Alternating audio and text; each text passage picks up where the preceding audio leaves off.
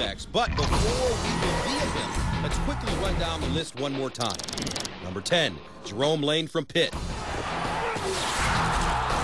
Number 9, Southern Cal's Harold Miner. Number 8, Darvin Ham of Texas Tech. Number 7, Michael Jordan, Tar Heels of North Carolina. Number 6, the Diesel, Shaquille O'Neal of LSU. Number 5, Maryland, Stevie Francis. Number 4, Dominique Wilkins of Georgia. Number 3, Vince Carter of North Carolina. Number 2, Phi Slamma Jamma's Clyde Drexler of Houston. And the number 1 dunker in college basketball is... He brought an art form to dunking. He's a guy who's 6'4" that could fly. Man, he can glide like that and still had a 40-inch vertical. Man. He'd dunk it like that, you know, and like that.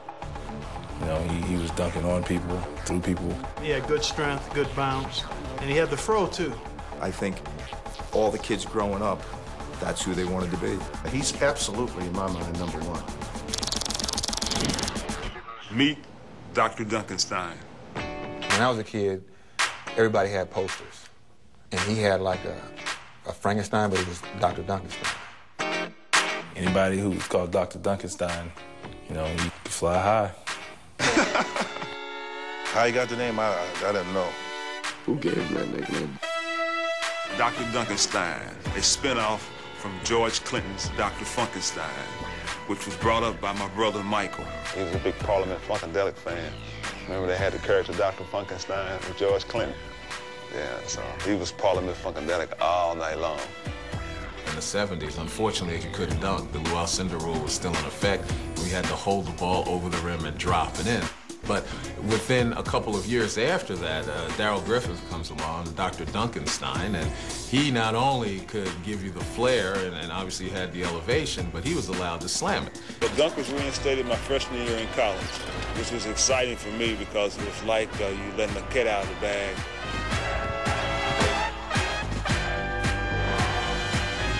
He looked like he was trying to show everybody up. Like, hey, I'm gonna show you guys, you never should have, banned us from dunking.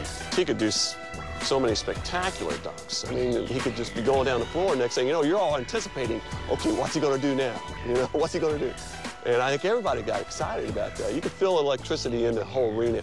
It's an adrenaline rush, very exciting, especially when you're on a breakaway and you're about to do something creative out of your repertoire. The whole spotlight of the whole arena is on you and they want to see what you're going to do. And once you execute that, it's a great feeling. He could do some amazing dunks out there on the court, being 6'3".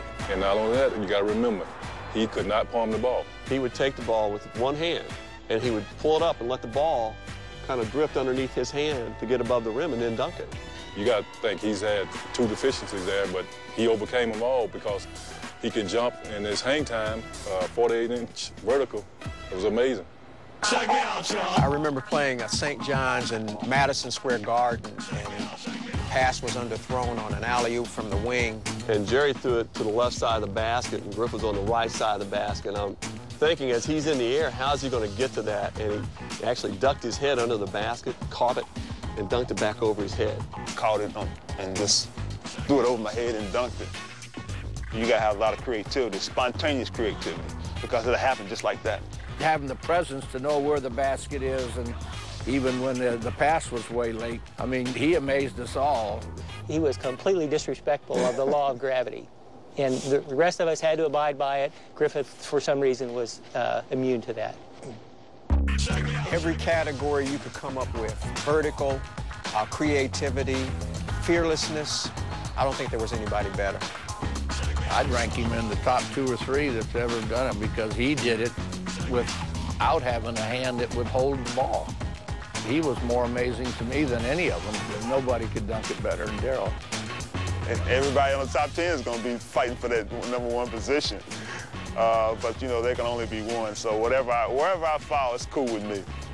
Just to be a part of that and to be a part of the guys who are a part of the top dunkers is a thrill and an honor.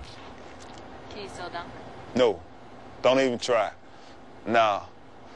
My warranty on my legs has expired.